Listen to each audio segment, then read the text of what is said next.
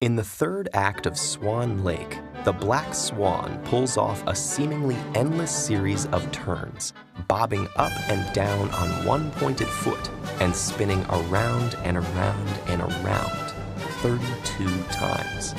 It's one of the toughest sequences in ballet, and for those 30 seconds or so, she's like a human top in perpetual motion.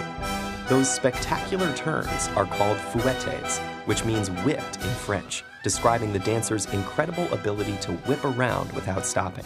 But while we're marveling at the fouette, can we unravel its physics? The dancer starts the fouette by pushing off with her foot to generate torque. But the hard part is maintaining the rotation. As she turns, friction between her point shoe and the floor, and somewhat between her body and the air, reduces her momentum. So how does she keep turning? Between each turn, the dancer pauses for a split second and faces the audience. Her supporting foot flattens and then twists as it rises back onto point, pushing against the floor to generate a tiny amount of new torque. At the same time, her arms sweep open to help her keep her balance. The turns are most effective if her center of gravity stays constant, and a skilled dancer will be able to keep her turning axis vertical. The extended arms and torque-generating foot both help drive the fouette, but the real secret, and the reason you hardly notice the pause, is that her other leg never stops moving. During her momentary pause, the dancer's elevated leg straightens and moves from the front to the side before it folds back into her knee.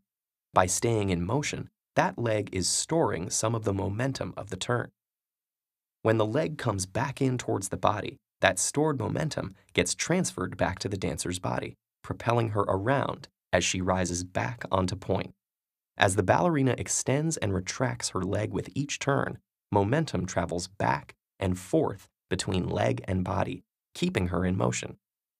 A really good ballerina can get more than one turn out of every leg extension in one of two ways. First, she can extend her leg sooner. The longer the leg is extended, the more momentum it stores, and the more momentum it can return to the body when it's pulled back in. More angular momentum means she can make more turns before needing to replenish what was lost to friction. The other option is for the dancer to bring her arms or leg in closer to her body once she returns to point. Why does this work? Like every other turn in ballet, the fouette is governed by angular momentum, which is equal to the dancer's angular velocity times her rotational inertia. And except for what's lost to friction, that angular momentum has to stay constant while the dancer is on point. That's called conservation of angular momentum. Now, rotational inertia can be thought of as a body's resistance to rotational motion.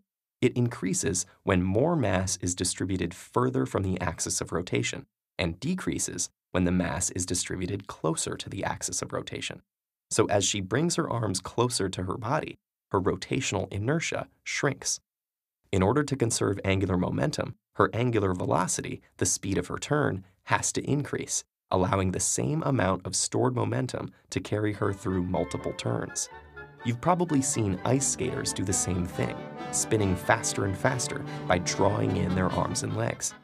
In Tchaikovsky's ballet, the Black Swan is a sorceress, and her 32 captivating fouettes do seem almost supernatural. But it's not magic that makes them possible. It's physics.